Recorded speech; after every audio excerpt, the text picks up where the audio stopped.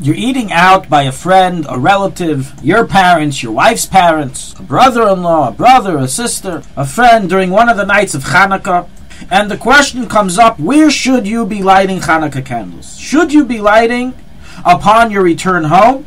Or may you light, or should you light in your current location by the meal that you are a guest by in the home of your friend or relative? The advantage of lighting before the meal begins, or middle of the meal upon the time of lighting arriving, while you're at your friend's or relative's home, is you're supposed to light the Chanukah candles at a certain time, and you get to light it at that time, instead of waiting until much later at night when you return home. Second of all, there's a prohibition against eating a meal prior to lighting candles. And if you wait to light candles until you get home, you're not allowed to join the meal to eat the meal. And the whole purpose of why you came to your friend's or relative's home is left unfulfilled. On the other hand, despite the above advantages, perhaps halachically, you're not yaitse if you light candles in someone else's house. It's not your house, you're a guest. You have to light candles in your own personal home, so you must wait till you return home. And you're going to have a problem now in starting a meal, in eating a meal, until you do so, until you light candles. So what does it say in halacha about this issue? So we have a clear ruling of the Ramah in chapter 677, halacha 1, that if a person eats in one place, but he sleeps in another place, he lights in the area that he eats. So it seems from here that one can mistakenly learn that in our scenario that we brought above, one should specifically light candles, as says the Ramah, by your host's home, by your family, by your relative, by your friend that you're eating by, and not wait till you come home. But this is incorrect, as explained in the Poskim, the Neisek. The above ruling of the Ramah is limited, qualified to a case that on a steady basis throughout the year you have an area for sleeping and an area for eating, which are two separate homes, such as people who live in dormitories, college students, yeshiva bachrim, seminary girls. They eat in the dining room, which is one building, and they sleep in their dormitory, which is another building. There, says the Ramah, light in the area that you eat. A man's mainstay is where his steady food is served. However, in our scenario, you happen to be out for a night of Chanukah to eat by a friend's home, by a relative's home. In such a case, say the Poskim, you must return home to light the candles. You cannot light the candles at your current location. So rules the Magen Avram in 677, halacha 7, the Taz, the Knesset Sagdei, the Bach, the Yerabah, the Mishnah Berurah, the Kaf HaChaim, and many Miposkei Dereinu. And this is the final halacha, one must return home to light the candles. And therefore, accordingly, what one should do is he should initially arrange a chacham of bereishay not to come to a friend's meal, to a relative's meal, Chanukah party, until first you've lit your candles at home, fulfilled your mitzvah, and then you can go join whatever party you want. B'simcha b'tuv leiv. However, what's the reason behind this ruling that the Poskim all bring that you have to return home to light?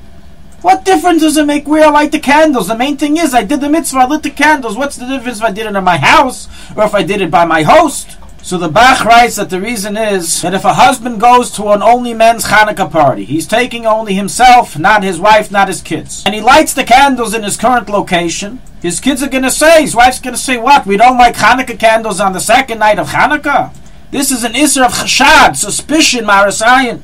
So therefore you have to go back home to your family and light candles. That's how the Bach explains the reason why you cannot light by your host, you have to go home.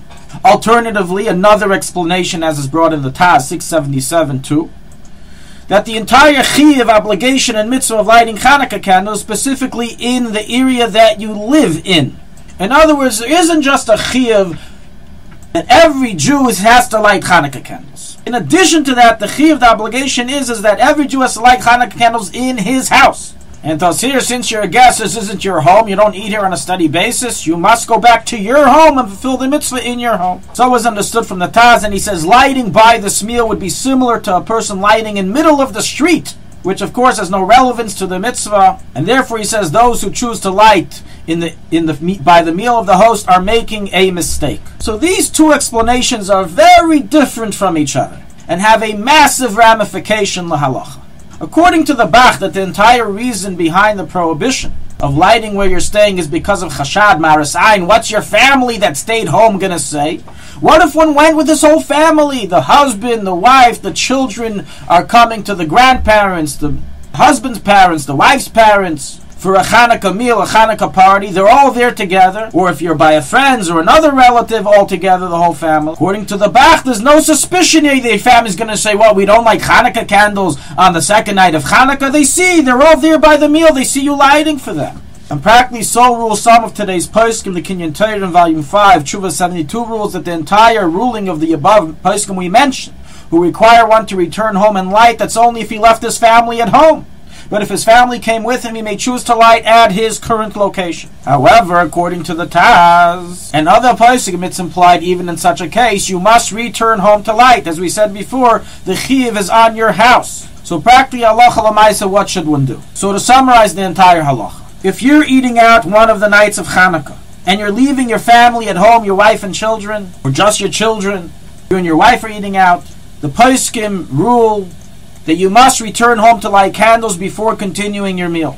So therefore, initially arrange not to leave the home until you lit candles. In the event that you came with your own family, or you're coming with your own family to eat by someone else's home by a night of Chanukah, then this matter is disputed amongst the poskim as to whether you're allowed to light candles in your current location. You must wait until you arrive home. And practically, due to the dispute, one is to wait until he arrives home to light the candles. So in summary, in all cases that you're eating out, make sure to light at home, either before you leave or after you return, not where you're staying. However, the question is asked, what do you do about the meal? You're not allowed to eat a meal till you light Chanukah candles. You have to wait till you get home. I'm not going to get home till late.